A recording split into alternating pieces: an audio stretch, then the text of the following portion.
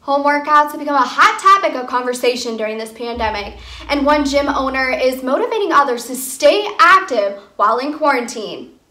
Unfortunately, the gyms aren't open, but we still got to do what we need to do to stay healthy.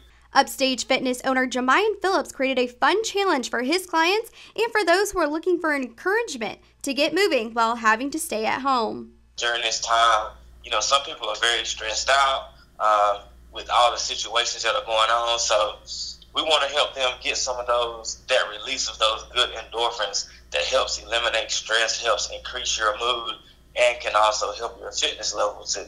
Phillips has scheduled Zoom meetings so clients feel as if he was right there with their workouts. We're right in their living room, so we still bring a ton of energy.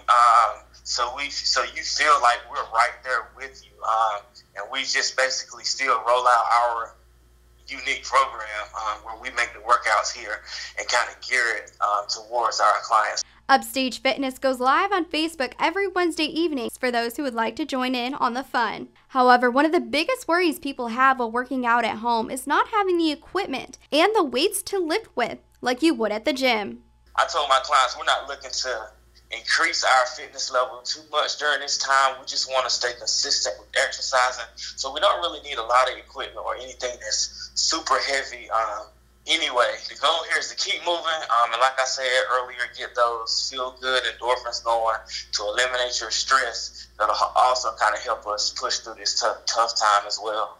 A lot of gyms and other fitness fanatics are taking to social media during these times to share that fitness can be fun even without a gym. Phillips shares that it's very important to get outside and to get some sun.